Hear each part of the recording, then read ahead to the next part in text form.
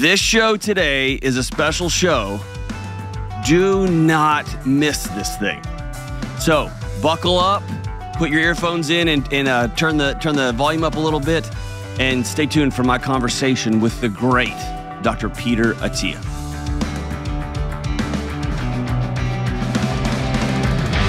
What is going on? This is John with the Dr. John Delony Show.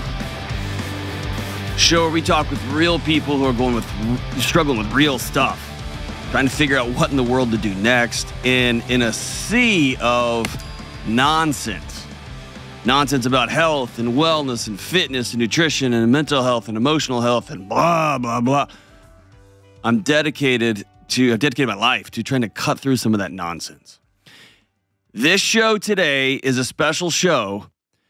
Do not miss this thing. When we laid out like the idea that I was going to have my own show, and we sat down with a team, and it was back in the OG days with Kelly and James Childs and the whole gang. And we sat down and said, what's a dream list of people that you would one day like to have on your show? The number one was Dr. Peter Attia. Dr. Attia is a guy who I found in 2011, 2012, when I was a ball of chaos. My life was mayhem. And he was just starting to write blogs and just starting to put information out and just starting to challenge conventional wisdom about medicine and challenge conventional wisdom about diet. And I found him to be a cup of cold water in the desert. And over the last 5-6 years, he has transformed into one of the world's leading voices in how we look at medicine, how we look at being well, how we look at emotional health and physical health.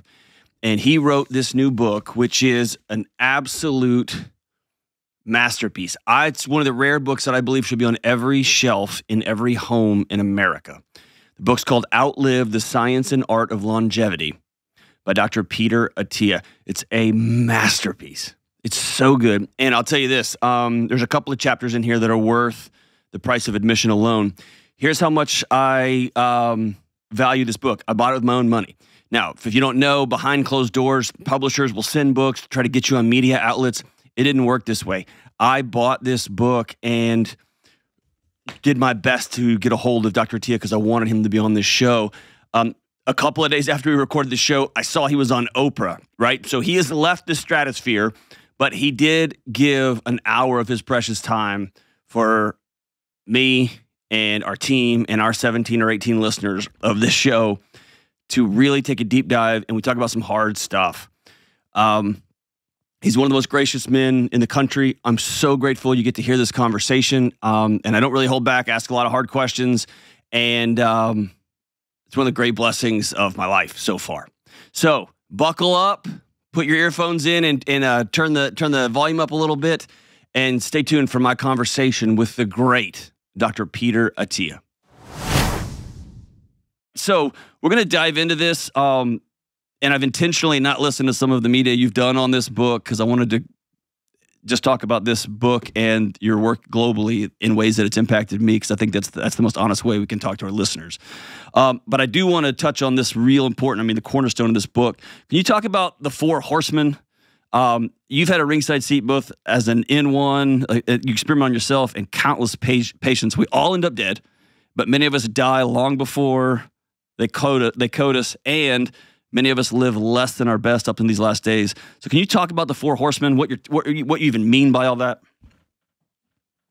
Well, the 4 horsemen are just reference to kind of the 4 big chronic diseases that, shorten lifespan, which is a part of longevity, the other part being health span, which I'm sure we'll talk about as well.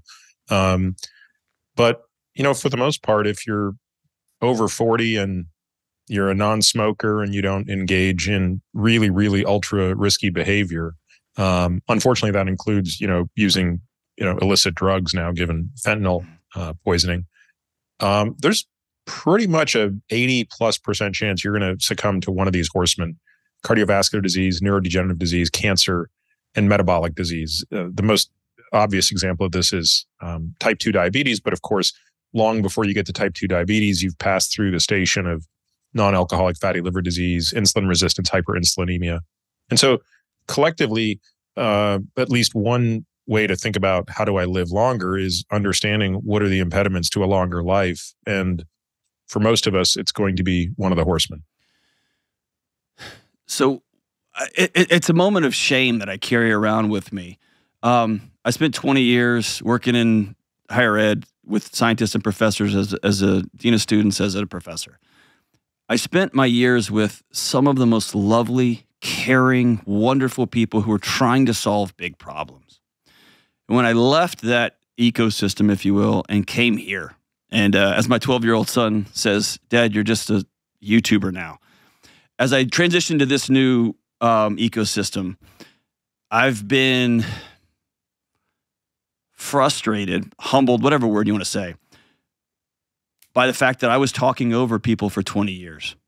As quote unquote, as we tried to dumb things down or put things on the bottom shelf for people to understand, I just was talking over people. And it wasn't until I was sitting with single moms and truck drivers who just want to be better dads, just want to be better moms, that I realized, man, this is such, there's such a chasm here. How do we bridge that chasm between, like, what even is metabolic disease and the single mom with 3 kids who's just trying to say, dude, can you just give me 1 or 2 things so I can breathe, right? There feels like such a gap there, and I don't know how to bridge it. I don't know that I have the answer to that, John. I mean, I think I would say the way to bridge it is to, in a resource confined world, and for most people, the most precious resource is time, not money. So the question is, how much time does it take to reduce risk of these things and take action today to have more time later? I mean, that's basically what you're doing here. It's a time swap. So you're and it is an arbitrage in your favor. So the more time you can put into this thing now, the more absolute time you get on the back end, and the better that quality of time.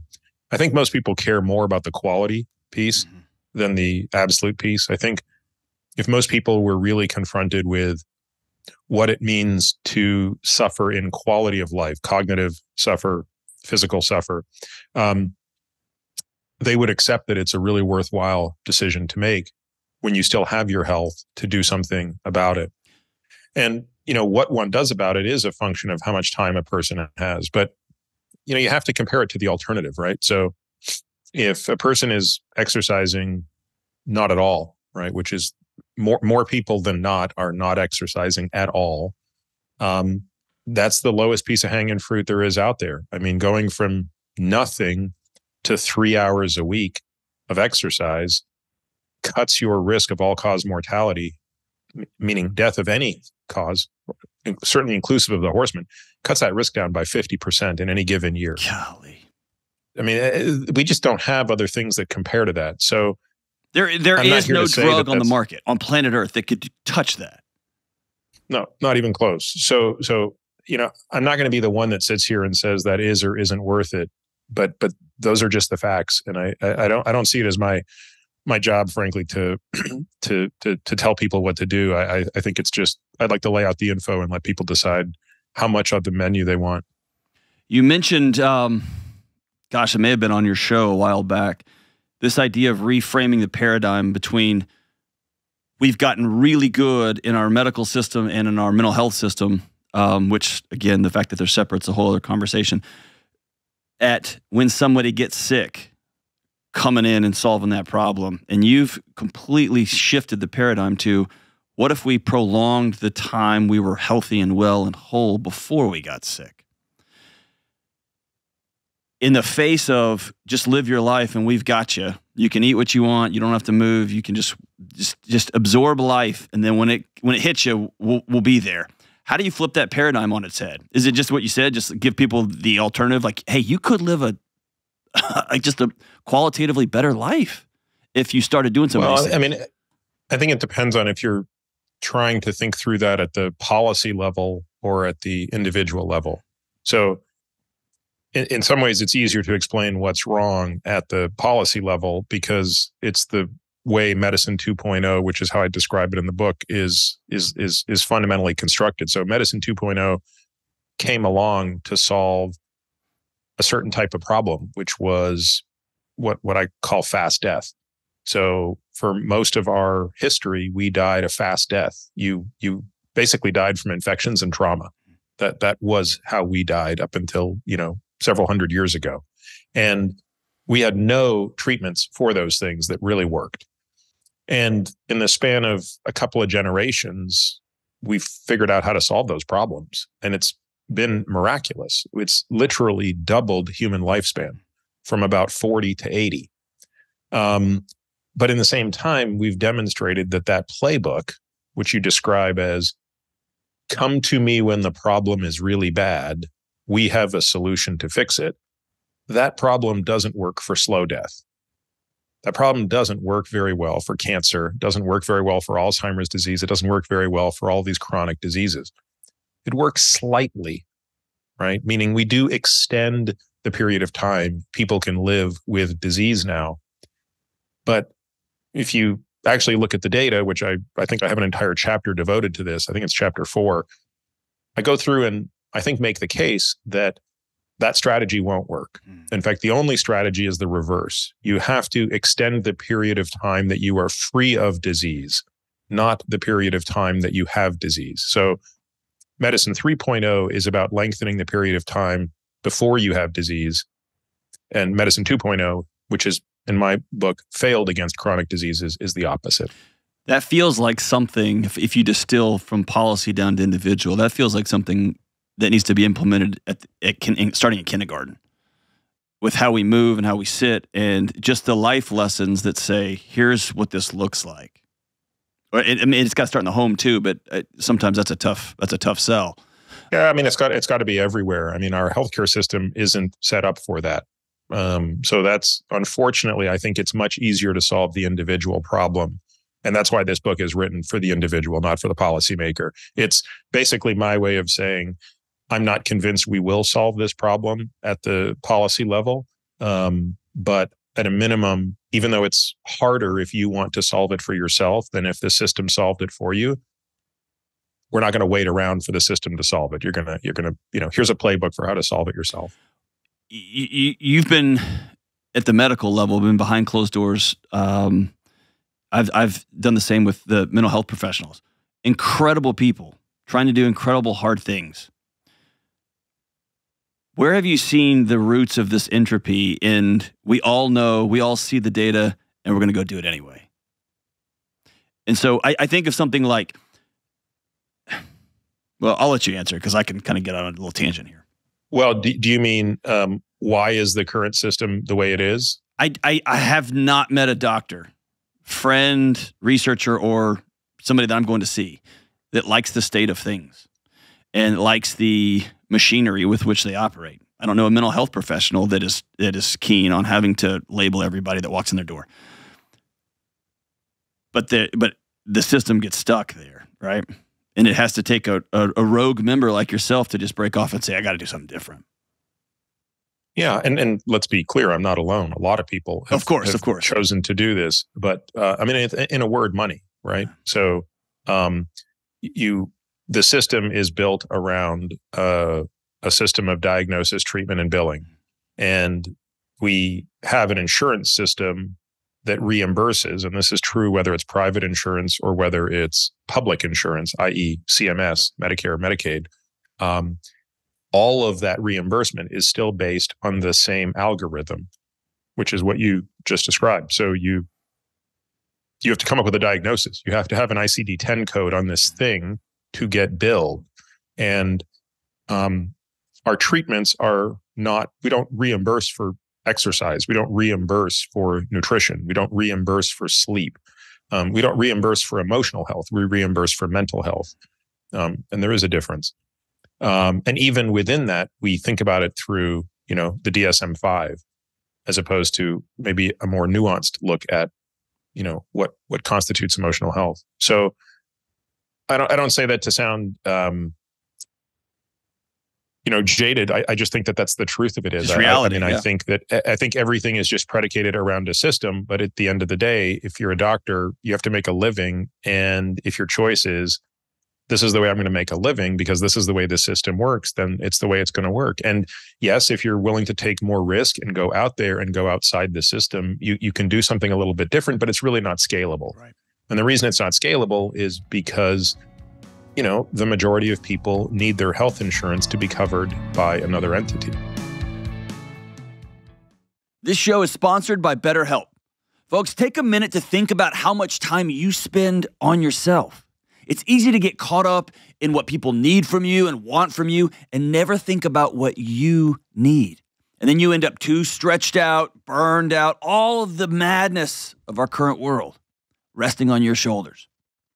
Look, sometimes I put my head down to work and then realize I haven't had a meaningful conversation with my wife and kids all day. I get focused on what I'm doing and I'm running and running and running, and I don't know how to come back.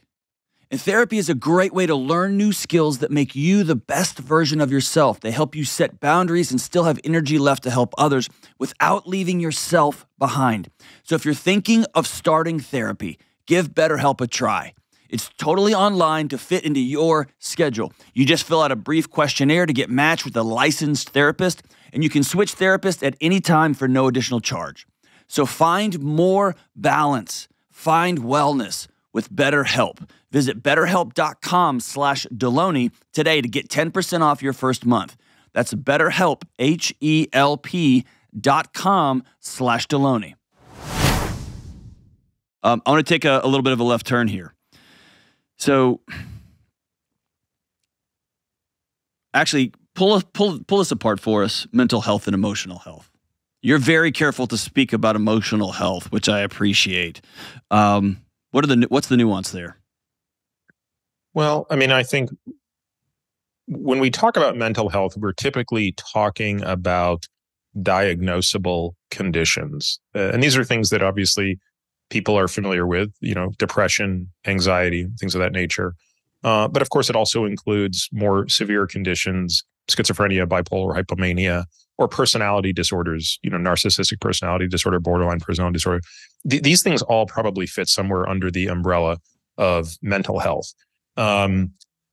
Emotion and those are very significant, right? So the prevalence of these things within the population to varying degrees is significant. And it's not necessarily always to the point where it's pathological, right? I mean, a person can have some anxiety and it not be a pathological condition. So, the system does tend to pathologize these things a bit. I know nothing about that system. So there's nothing there's nothing I write about, there's nothing I speak about there. I know nothing about that. That is not my field of training. What I'm really talking about is something that's a little more broad and something that every person ought to be considering, which is emotional health. And emotional health, while inclusive of mental health, should there be mental health issues, is probably a lot broader.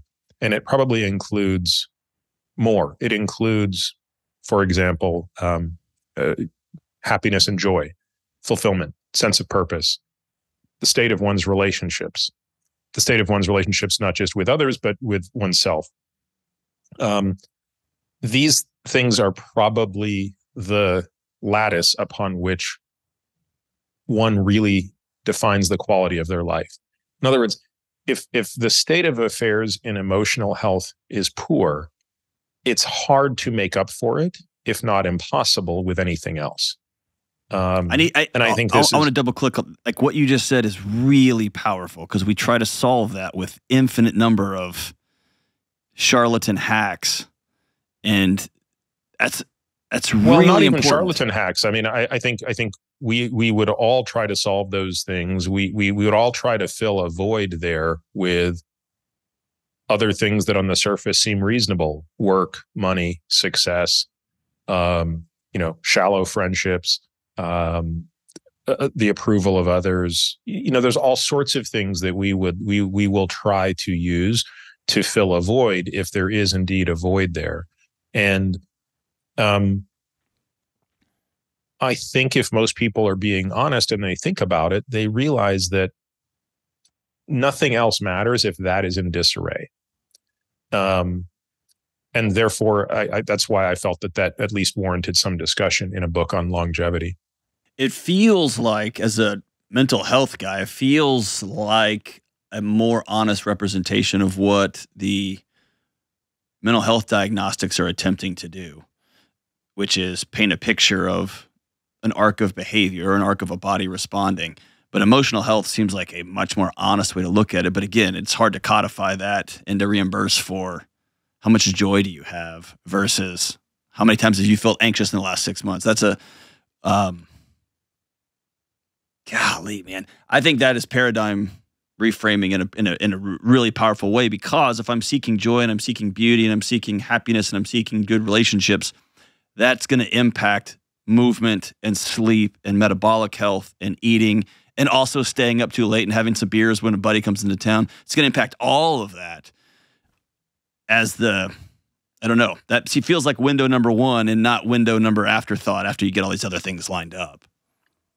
That's completely true. So I think that those are basically different sides of the same coin. So on the one hand, if that emotional house is not in order, for many people, not for all, but for many people, it becomes difficult to take care of their physical health as well. And many of the behaviors that are self-destructive to one's physical health, whether it be with respect to food, exercise, drugs, antisocial behavior, all of these things stem from a breakdown in that emotional health bucket. Yeah. And then similarly, that breakdown is also leading to just misery. So now you have poor physical health and poor emotional health, but the core problem is often the same. And I guess the heartbreaking part for me, and I know you've sat with countless patients just kneecap to kneecap, is when the ticker tape running underneath your life is that you're worthless, or you're a piece of crap, or it's your fault that your parents fill in the blank. Choosing misery is that makes sense. That's a deserved punishment for your life. And so there's this really important need to change some of those core messages so that I believe I've got value beyond misery, or I don't have a picture for what non-misery life looks like. My mom smoked, my dad smoked, my dad yelled, my mom left us every couple of weeks. That's just that's the picture I got. That's the scale. And being able to paint a new picture that says, man, there's something else here. It's just tough, man. Yeah. And I think it's all of that. And I think it's also believing that you can change the current state internally. I mean, yeah. Right. So it's one thing to think, yeah, I can get out of this situation, but a lot of times you can escape one situation. You find yourself in a better place by external metrics, yeah. But the internal milieu is the same. And I think that's the harder one to confront. And I think it's also the harder one for people, certainly for me, to believe that there's plasticity there, that thing can change. There's been few scarier moments than last year. My wife and I sat on our front porch out here. We live on some acres out here in Nashville, overlooking our dream. We had a financial year that neither of our families, just like family trees, could have imagined. And we just lost a friend. Our marriage was pretty tough, man. Like, it's tough to think, because I really hedged my bets on these metrics, and they didn't, like the amount of money in the account and the amount of this, it didn't come through. And it's harrowing, a guy like me thinking I got all the answers, and I got there and it wasn't there, right? What's that old saying? Like, I went with me, right? I showed up there too. And until I deal with that guy, there's no dollar amount that brings peace to my home, right? Yeah. Yeah. All right. So let's turn left here. How do we find balance? And this is a global Dr. Attia question here. How do we find balance between achievement on a grand scale? And here's what I mean. You have accomplished many wonderful things. And as I embarrass myself in the intro here, you have done so much productivity-wise, and you've presented it to the world in a way that helps all these people. And I want my buddy Peter to have a great marriage, and like his kids want to come home when they graduate college and want to come hang out. At what point, how do you find that balance? I feel like the narrative is one of two ways. One, we get one narrative, which is crush it and kill it and go and go and go and go and go. And if you have a feeling and if you get tired, it's because you're weak and you just need to suck it up. And the other path is the 7 million men who've just said, dude, I'm out of the workforce. I'm out of here. Or quiet quitting, or sitting at home, or just like you mentioned earlier, I just feel so disempowered. I'm out. There has to be a new third way here to both achieve things, do well, contribute to society, and not melt yourself in the process. But if I look back on those who have really made a mark on society, they left a wake behind them. And I don't know how to find that balance. And this is a macro. This is Dr. Attia, global voice, best-selling author. But it's also Tim, the Boy Scout leader, who's got 2 kids, right? Yeah, I mean, I don't.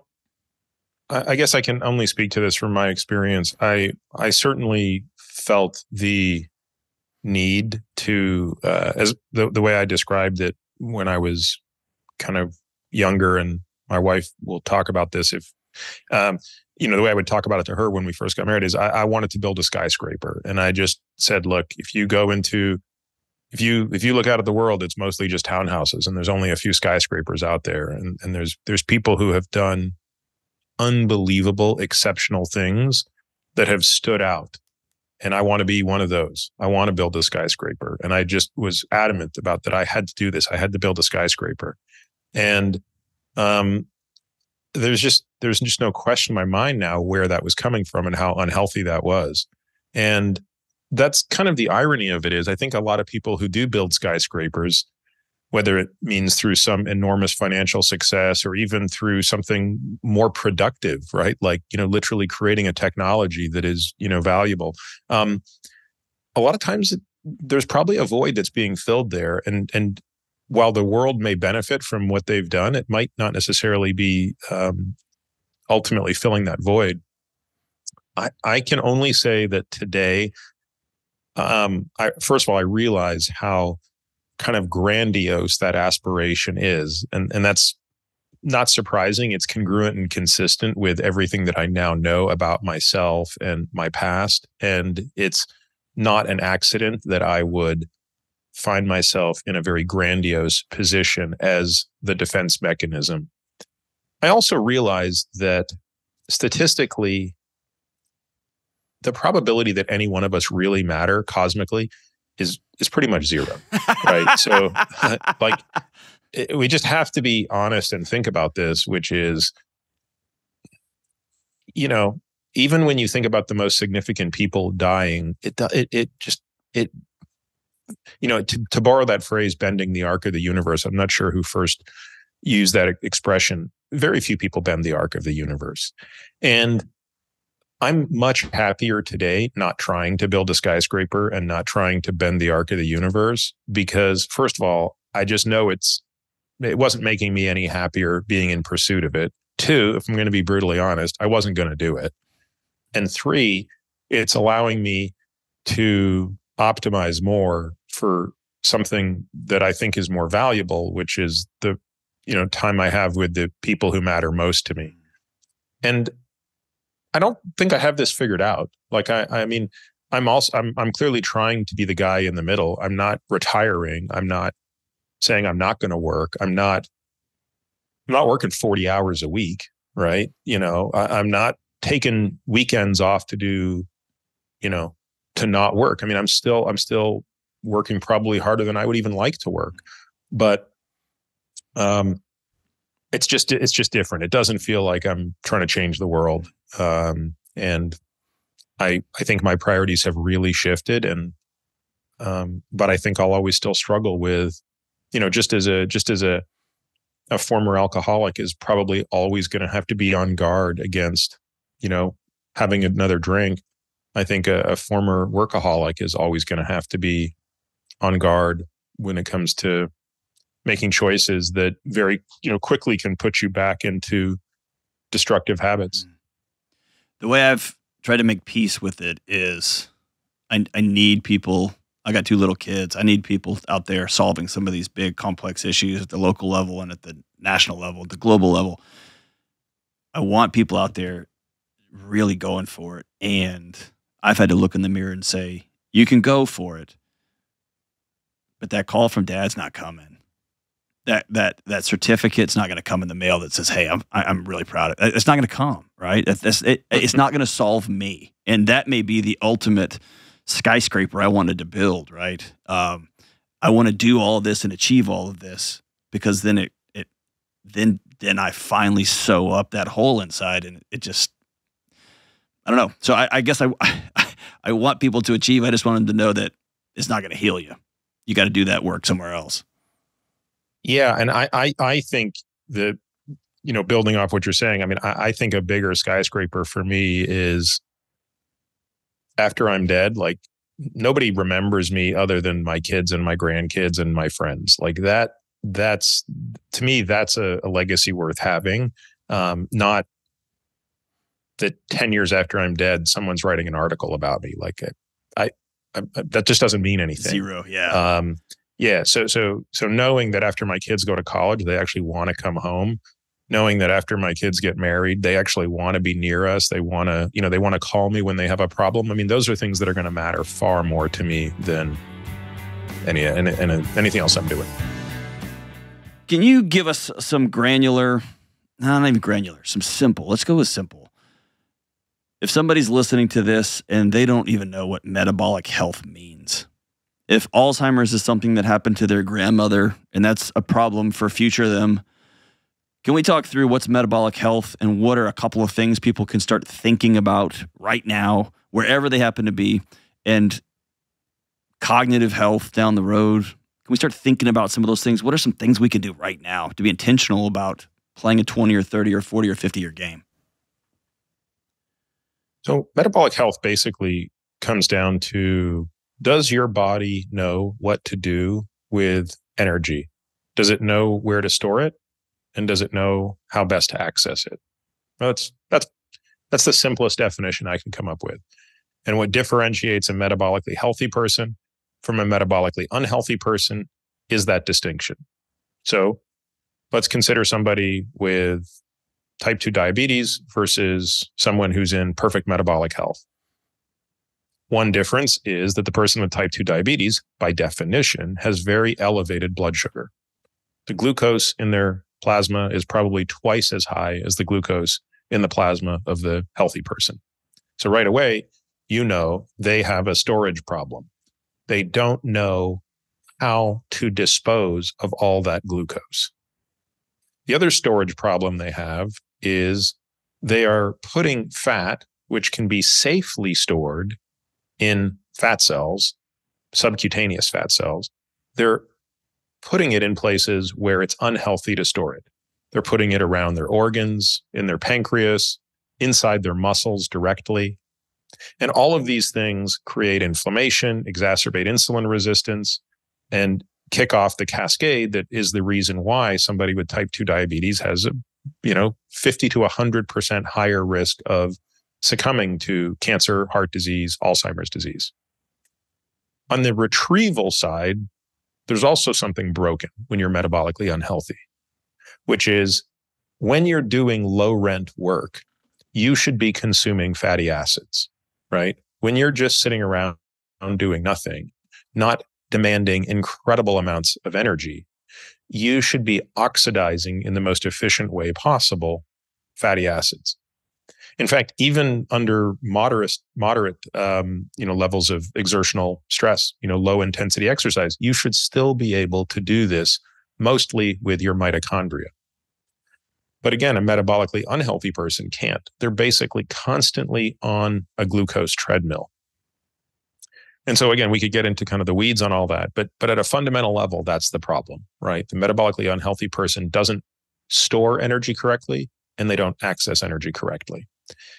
And so if you think of nothing else, simply making sure you're as metabolically healthy as possible is the most important thing to do. More important than specifically thinking about what do I need to do around Alzheimer's disease, heart disease, and cancer. I mean, again, if someone wants to go deep down the rabbit hole, as I do, great, knock yourself out. There's a operating manual sitting right next to you. But if you just want to think big picture, what do I need to do to be as metabolically healthy as possible? Step one is exercise. I mean, there is no substitute for the benefit of exercise. In fact, it is impossible to be metabolically unhealthy if your muscle mass is, at the 90th percentile for your age and sex, and your VO2 max is at the 90th percentile for your age and sex. If you are in that category, if your cardiorespiratory fitness and your muscle mass and strength are at the 90th percentile for your age and sex, which, by the way, is not impossible to do in this society. But your problem is solved. Now, you can't get there without exercising, without being somewhat mindful of how you're eating, without sleeping adequately. Like if you're sleeping 3 hours a night, it's going to be very difficult to do that. You could get away with it when you're younger, going to be a lot harder when you're older. So everything else really just needs to be in service of that. And again, people, I think, just major in the minor and minor in the major on some of this stuff. It's like, oh, should I be on this diet or this diet or this diet? It's like, it doesn't matter that much. Be in energy balance, get sufficient amounts of protein, and, focus on how much you're exercising and your sleep, and that you're going to get like 2/3 of all the benefit is going to come through that type of adherence. I had a great I call it my come to Lane meeting. And I kept hitting Lane up. Lane's a close, but hey, what about this? What about this? What about this? What about this? What about this? And he finally said, if you will exercise and you will control energy consumption and you will sleep, then call me about your cold tub and we'll talk. Like, man, I just want it to be such bells and whistles, and it's just not sexy at all. Do you have any? Yeah, Lane and I have had that. I think Lane and I joked once that you shouldn't be allowed to make a single comment on Twitter about nutrition until you do 100 push-ups first. Right. So every time you want to tweet something about nutrition, do 100 push-ups, then you can go back to your phone or computer, put your little nutrition tweet out there. And then if you feel like doing it again in 10 minutes, get back down, do 100 push-ups, and then go and do it again. That's it. Like, you can tweet as much as you want about nutrition. You just have to do 100 push-ups before you do it every time. The same can be applied to your sauna protocol, your cold plunge protocol. Look, I love sauna and cold plunge, but if you think that that's the thing that's going to get you to the promised land at the expense of doing any exercise or watching what you eat, the promised land is going to be a dark place for you. Just, you're sitting in the cold plunge with your tall boys and a hot dog and just being real excited. Do you have any sort of framework that I might be able to communicate broadly? When I think of frameworks, I think of one grad school professor I have and Dr. Attia. Like, just, it feels like you think of the world in cubes. Maybe I'm wrong, just in frames. How folks without years of training, I know how much graduate school I had to sit and just chip away and chip away and chip away. And I know how much I struggle to just consume a headline and then click through it and try to find the original source and then go find, and I don't have access to my journals like I used to have at the university. So it's behind a paywall, or it's got some very broad, introduction. And how do you find good information in this magnet ecosystem that just comes at us 24/7? Is there any sort of roadmap you can give us? No, unfortunately, it is there's a pretty low, if not non-existent, signal to noise ratio when it comes to information about health. One thing you can do is sort of find some reputable aggregators of studies. So there are a couple of newsletters I subscribe to, a couple of weeklies, monthlies, where, somewhat people who I trust are aggregating and sending out links to, depending on the newsletter, 20 to 50 articles. So I can pretty quickly skim through that and say, okay, like, these are the 10 this week that I'm going to, skim. Of course, I'm also a cheater because I have a research team. So I get to, at this point now, because I'm being pulled in many directions, kick a lot of it to them and say, okay, these 3 look interesting. Let's go deeper on these things. But basically, there's kind of no substitute for learning how to read scientific studies. And you do have to go, you certainly can't rely on what, pop news is doing. The headline sort of grabbing nonsense you shouldn't be reading that at all. You should, at a minimum, go to the study. Even sometimes you'll just read the abstract and you'll realize the abstract is completely at odds with what the headline of the article was. And usually, at that point, it's really problematic. But nothing is worse than reading the abstract and then getting through the conclusion and thinking, that's not what that was at all. That's not what this study was at all. For those listening, the abstract is simply a summary of a paper that they put at the introduction. So a lot of my colleagues and friends will read a bunch of abstracts and think they know a lot of stuff and actually not pull the article apart, which makes for all kind of chaos down the road. Especially journalists can be guilty of that. But it's a strange ecosystem where you've got Dr. Attia, you got Lane, you got these folks putting up this information that has been hidden behind grad school professors for centuries, just putting it up for free. Here you go. And then you've got the essential oil salesman and the new hot Pilates in mud. I don't know, whatever, just drop flowers over your head. And I don't, whatever charlatans, and it's all in the same channel. It's all in the same river. And the number of times I sit with people at a conference, if I'm speaking at a conference and they've got hey, I just read that you got to have a bowl of blueberries with, it's like, man, that's, I just want to, I don't know what to say, because you just nod and have a great day. Yeah, I mean, we do, if folks are interested, they can sign up for our newsletter, and every Sunday we put out an article. Yeah. And usually that article is some examination of a paper and or a popular press article that was referencing some study.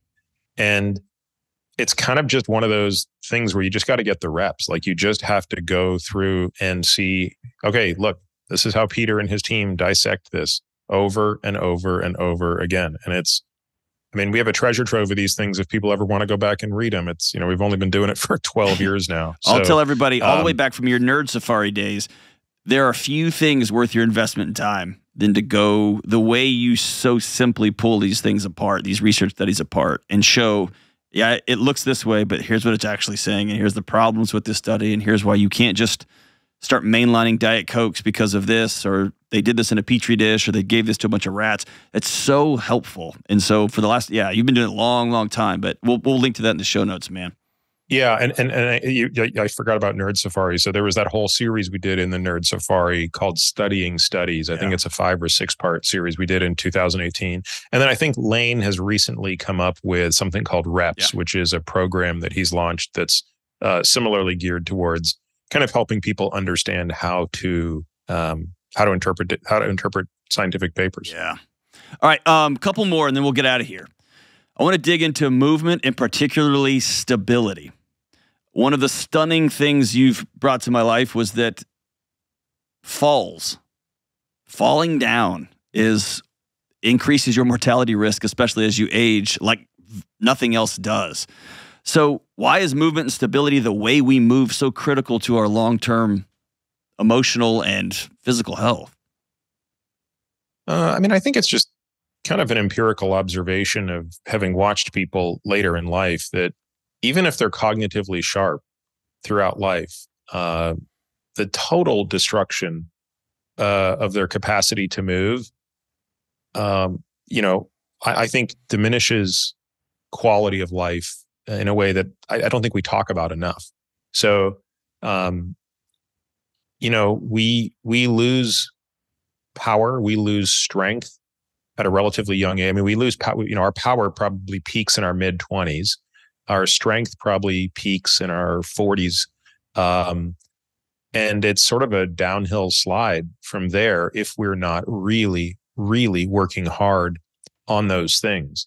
And when you couple, so stability is such a complicated topic that it warranted its own chapter in the book, because it's really that difficult to explain what it means. But it's basically the property of the body that allows the body to transmit force to the outside world without energy dissipation and injury, and vice versa, for the outside world to transmit force to us without energy dissipation and injury. And virtually every chronic injury you can think of, and frankly, many acute injuries that are basically just acute injuries on chronic weaknesses, are the result of some sort of instability. And if you look at, the typical repetitive use injury, someone who walking upstairs, their knee is hurting. If you study their biomechanics, you'll very quickly see some movement pattern where force is not being transmitted correctly through the joint. So there's an energy leak in the knee. Maybe it's there's a valgus inward. Maybe the foot is collapsing and that is transmitting pain or transmitting a force laterally through the knee. So all of these things, constitute what I think of as an important part of strength training that's somewhat distinct from strength training itself. So you can't overstate the value of lifting heavy things. It's just so important. I mean, my kids are, my boys are, 6 and almost 9. And when they come in the gym with me and, they like to do push-ups and sit-ups and things like that. But mostly I'm like, guys, just pick up those dumbbells and walk around with them. Like, that's kind of the only thing that matters right now, is just let's develop that grip strength. Let's develop the scapular stability. Let's develop the balance that's necessary to move something heavy. But on top of that, I think you do want to be training in these movement patterns. In the book, I talk about 2, but you have to be sort of Bruce Lee about this stuff. You have to sort of look at all modalities, absorb what is useful, disregard what is useless. I talk at length about DNS and PRI as 2 systems, which for me have produced the best results. But you have to go out and figure out what's working for you. For some people, it might be Pilates, right? It might be that, Pilates is the way that they're going to sort of stabilize everything from their core to their shoulders to, their hips to their knees. So if this doesn't happen and you find yourself in that situation where in the last decade of your life, you can't pick up a grandkid off the floor, you can't sit on the floor and play, you can't get up off the floor, you're confined to a chair, you can't really walk up a flight of stairs. If you walk, you can't walk quick enough to walk with anyone. I mean, these things that we all take for granted today physically, for most people, they become very difficult to do in the 8th or 9th decade of life. So again, there's something about being intentional at 20, 30, and 40. It's just investing, right? I'm just putting money away. I'm doing something hard in the short term, in the future. I mean, the present, so that my future's got peace. It's very much like investing. Yeah, I mean, it really is. And there is a matter of hyperbolic discounting. It's not natural to us to invest. I think what's even better, what makes everything we're talking about here better than just the 401k analogy, is there truly is no upside in the present to saving for your 401k, right? Like, if you get $1,000 paycheck every week after tax, and you choose to put 200 of that into your 401k, there's no other way to look at it. You have 200 fewer dollars today. You're not getting anything out of that. Now, I think any financial advisor will tell you you're still net positive in life because of what that's going to mean when you're 65 or whenever you decide to start making withdrawals. But here's the thing. If you've got 8 hours a week when you could be screwing around, and you choose to put 6 of those hours a week into exercise and screw around for 2 hours, you actually get something for it today. Everything in your life is better. Yeah. Everything is better today and in the future. Imagine if a 401k were that rewarding. Imagine if putting 200 away today gave you 400 today and 400 tomorrow. Yeah, that's what exercise is. That's an incredible analogy. I love that. I love that picture. It seems so easy, but most of us way undervalue real, genuine relationships. Our friendships, our marriages. We don't know what we're doing, and instead of diving into the mess, we accept shallowness and distraction, and we wallpaper over our loneliness. So let me say this boldly. You cannot be well alone. You've got to get connected to real-life people and have deep, powerful relationships. I'm talking about relationships where you can be honest, where you can open up, where you can share hard things, and you each know that you'll still show up for each other. And in my new book, Own Your Past, Change Your Future, we'll walk through a not-so-complicated approach to relationships, mental health, and wellness, and getting connected is a key part of that. That's why you'll learn shallowness and loneliness are so dangerous, and more importantly, you'll learn how to create meaningful relationships in your life moving forward. There is no good app to help adults find friendships, but this book can help. Go to johndelony.com to take the next step towards wellness. That's Own Your Past, Change Your Future at johndelony.com. Let's wrap this up. One of the so when I left the academic environment, the research environment, and came to a media company, one of the things I noticed right out the gate was my friends that I had dinner parties with, that I was rubbing shoulders with during the day, my friends who, regardless of their discipline, I just called them all scientists, who were studying things. Their goal was to always be less wrong.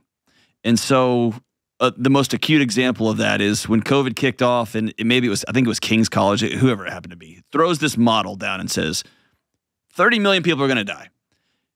To my scientist friends who were in that world, it was game on. Like, excellent. We're going to take our models and our people and our computer systems, and we're going to use their models and new data coming in. And within 2 weeks, hey, we think it's going to be 15 million. And so if you look at that in the community where I come from, there's this cheer. 15 million less people are going to be dead per this model. And on and on and on it goes.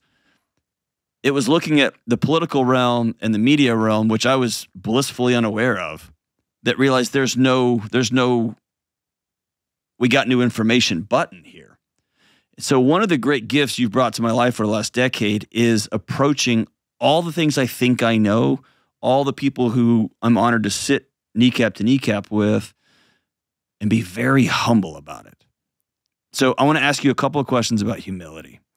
First one is, you surround yourself with the best of the best voices across the world. And if I were to look at you, I don't know anybody who has the conglomerate of knowledge in one skull like you do. What's the value of bringing in coaches and other people to watch you when really you've got the answers, right? You've got these great therapists and great coaches and great people behind closed doors walking alongside you.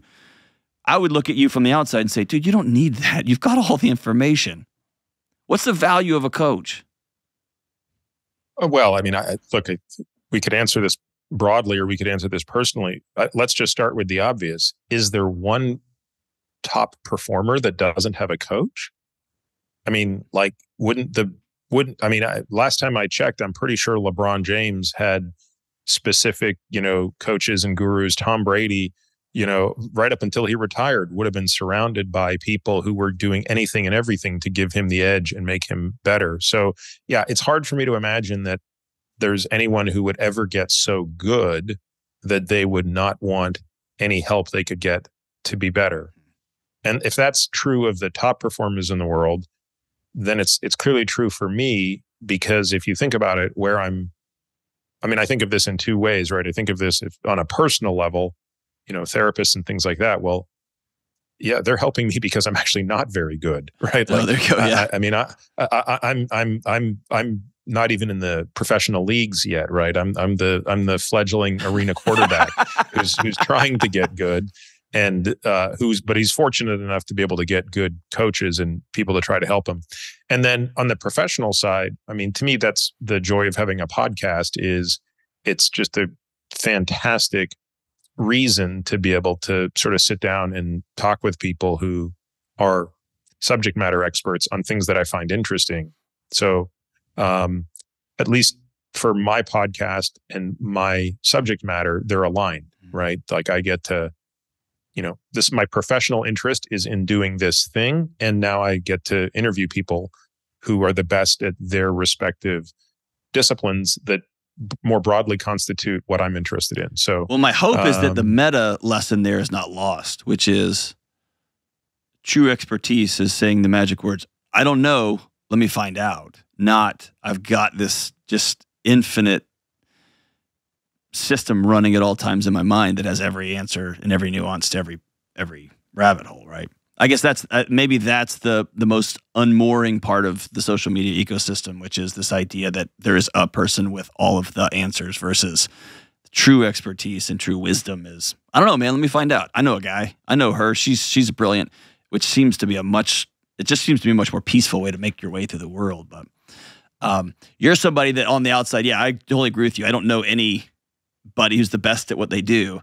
But man, I know a lot of folks who are very proud to not ask for help, and a lot of folks who have all the answers because Google said so, and I'm just plowing ahead through life. And man, what a gift to have people in your world that you take a knee to and say, you can look at this problem from a different angle. That's such a gift. Tell me something you've changed your mind on in the last decade. You're so deliberate. It appears to be that you're so deliberate on decision-making and choice.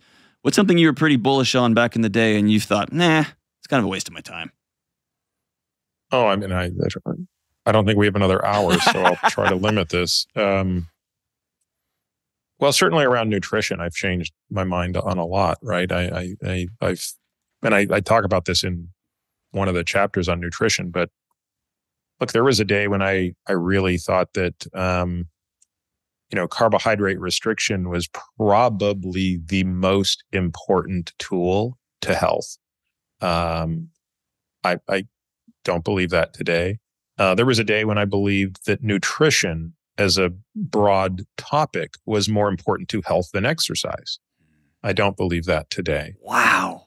That's for those of you who don't know, that's massive. That's a significant shift. I would say there was a day when I didn't believe that emotional health mattered at all in any of this equation, if you will. And I clearly don't believe that today. So those would be just the top three that come to my mind. What would be something that you thought was awfully woo-woo 10 years ago that has become a core part of your life? Sauna. Tell me more. Well, I think, I had previously looked at the sauna data, and which are, from an epidemiologic standpoint, pretty impressive in terms of disease risk reduction, especially around cardiovascular disease and neurodegenerative disease. Dementia specifically, and Alzheimer's disease. And, I had just consistently discounted those data and said it was all healthy user bias. There were too many confounders. Like, I just didn't buy any of it. While I don't believe that the benefit of sauna is as strong as the epidemiology suggests, because I do think that there are still confounders and healthy user biases and all of those things, I don't think it needs to be to still be valuable. Mm-hmm. If the benefit is half as good as the epidemiology, I think it's still a very valuable ROI. And I say that for many reasons, but of course, the epi is very consistent. It's all in the same direction. You have the mechanistic data, you have the dose effect. There are lots of, you can go through kind of what's called the Austin Bradford Hill criteria of epidemiology and start to try to infer what's the probability that there is causality in this association. And I think there is causality there. And so, well, there I go learning now something. It's something that I do. I had still had that in behind essential oils, man. So, that's another conversation I need to have with my wife. Then we're gonna have to move some stuff around the garage. Then we got to get one. Hey, wrapping up this show. Again, thank you. I know there's nothing more precious in the world than your time, so thank you. I usually wrap this show up. I'm a longtime music lover, and I grew up going to the punk clubs there in Houston, where I grew up, and in West Texas out there. And now I live in Nashville, of course. I end the show with a song of the day. Do you have a favorite song that when nobody's around, you turn it up and you may still get a little emotional and you sing a little bit too loud? No, but because you're in Nashville, can we just do, like, I don't know, something by Taylor Swift? Hey, how was she amazing? She was amazing. Dude, the associate producer. She really is something else. The associate producer went to all the shows. We've talked about Taylor quite a bit on this show. Just truly incredible. I'll explain that as we wrap up the show. You can go back. You can go back to your world. That you have quite the love for Taylor Swift. Yes, we'll pick it. You have a favorite? What's your favorite? I mean, my daughter and I talk about this endlessly. You do. No. It's hard for me to give you a favorite, but I really love Ready for It. Excellent. I love the Great War, Maroon, The Man. Like, there's just so many. Like, I could give you my top 10 and you could pick. How's that? Hey, you know what? You've just shamed all of us fathers. But now this means I'm gonna actually have my daughter watch this podcast and say, you got to watch the whole thing. The whole thing, all the way through. Do not turn it off till the very, very end. That's outstanding. This just gave me an awesome reason. Well, brother, the The book is Outlive, and I'll talk about this extensively in the show opener. I've torn the cover off. I've been digging into this thing so much, and this needs to be on. I was about to say, did Amazon rip you off? No, my wife tells me I don't treat books with the dignity they deserve, and I just, once I get one and I get my hands on it, I just kind of become a mess. But no, this is mine. Well, that's good. At least you get to see the little design that I fought for with the little archer on the cover there. Man, I'm grateful for you. Thank you for changing hearts and minds and little podcast earbuds all across the country, man, starting with me and my family. I'm grateful for you. Blessings to you there, and take care of my home state of Texas. And we will connect soon. Thank you very much for having me. Appreciate you, man. All right, we are back. Man, that guy's amazing. He's a national treasure. We're going to link to everything in the show notes. We'll link to his website and to his podcast and to his newsletter. It's a newsletter that I subscribe to. It's worth your time reading it on Sunday mornings or Sunday afternoons.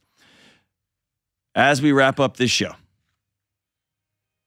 per his request, and shout out to his lovely daughter. Today's song of the day is by the great, almighty, and powerful Taylor Swift, and the song is called Ready for It? And it goes like this.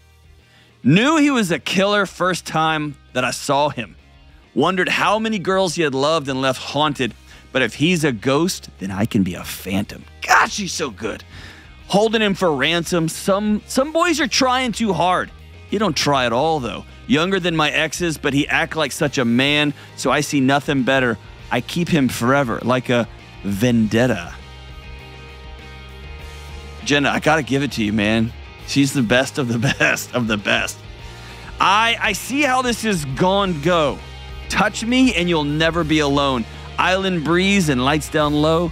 No one has to know. In the middle of the night in my dreams, you should see the things we do, baby.